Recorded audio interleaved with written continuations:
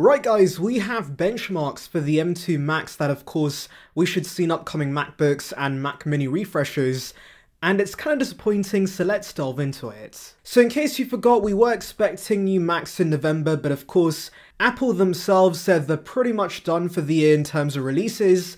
Gurman later confirmed this, and so many were gutted there would be no new Macs. But there was an upside because the delay of these Macs could of course result in the M2 and the M2 Max being based on the superior 3nm process, resulting in much better performance. However, we now have leaked benchmarks of the M2 Max via Geekbench, and the results actually are not as impressive as we thought, and it seems that yes, these chips are going to be based on the same 5nm process. So for those curious, the single core score is 1853 and the multi-core score is 13855. Now for comparison, the regular M2 chip basically has similar single core performance and of course weaker multi-core performance as expected. However, the fact the single core performance is very similar to the base M2 chip does basically confirm that yes, we should see the same 5nm process. Since if we did see 3nm, there would be improvements with both the single core and the multi-core performance. Now for those wondering how this compares to the M1 Max,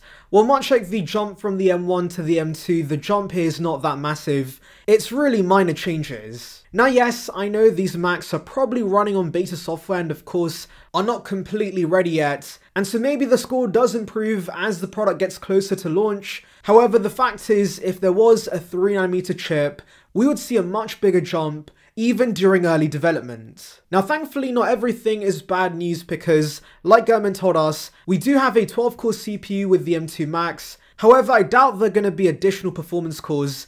Instead, expect more efficiency cores with the M2 Max. Now this might seem like bad news, but to be honest, the current 14-inch MacBook Pro does lag behind the M2 Max when it comes to battery life, and so we should now hopefully see better battery life with the M2 Max with this increase in efficiency cores. Also, we see a whopping 96 gigs of RAM in this. That's crazy for a MacBook.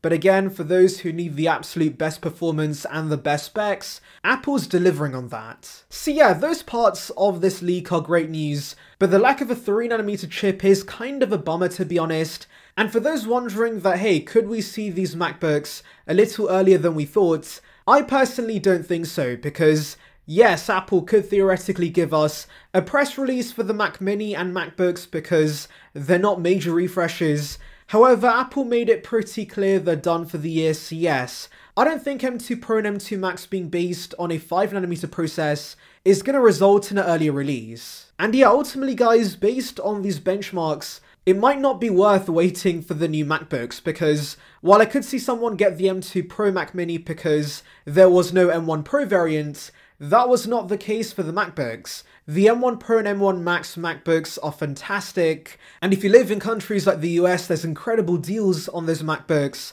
And so yeah, without major performance upgrades, maybe these M2 models aren't worth getting. However, I'm hoping that Apple can surprise us in some way with these MacBooks, maybe with the battery life improvements. If it is a substantial increase, then I could see some people getting it for that. Maybe we could see new colors, HDMI 2.1 maybe, but yeah, we'll see what Apple does with these new MacBooks. I do want to mention, by the way, there was another benchmark found for the M2 Max. This was slightly better than the first one, but of course, it still does not present a major 3nm upgrade.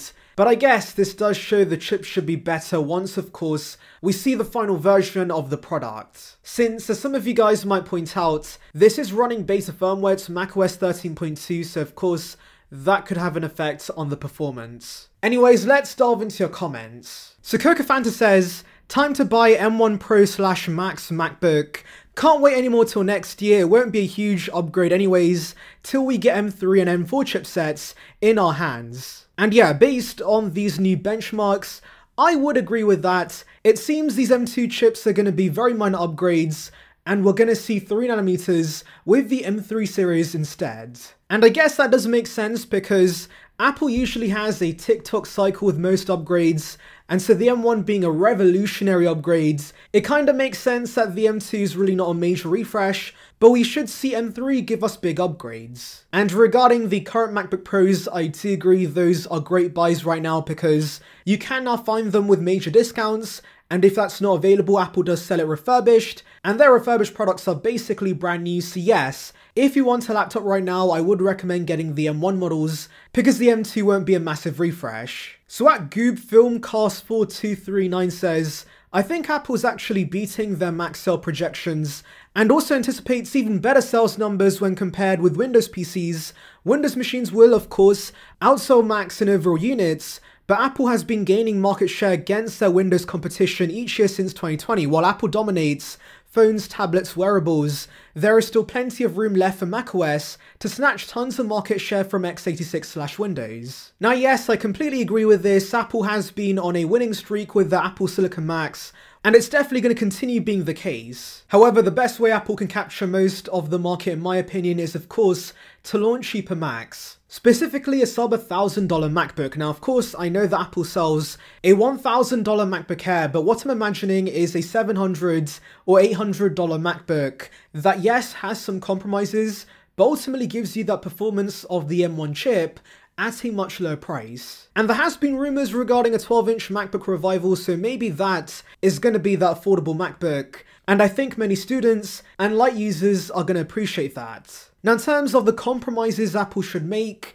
obviously the size is going to be a compromise. It's going to be 12 inches. That's not going to appeal to everyone, and also I can see Apple removing Touch ID on this, maybe some display downgrades, and yes, that would suck, but this should have the bare bones experience, and ultimately consumers are going to pay for the chip in this, since it's going to be much better than the competition when it comes to performance and battery life. So Ayhan Ali 7231 says, switching to Apple Silicon was the perfect time to bring back the Macworld conference. Now personally, I couldn't care less about Macworld because fundamentally these are the same events Apple holds on a regular basis with a fancy name. So I don't think we need a Macworld conference in future years because we do have Mac focused events like the 2021 October event and the 2020 November event before it. Also, the Macworld conferences were organized by Macworld the magazine, so I'm sure that Apple would rather have events they organize with full control on what they do. Anyways, that's about it, but tell me your thoughts regarding this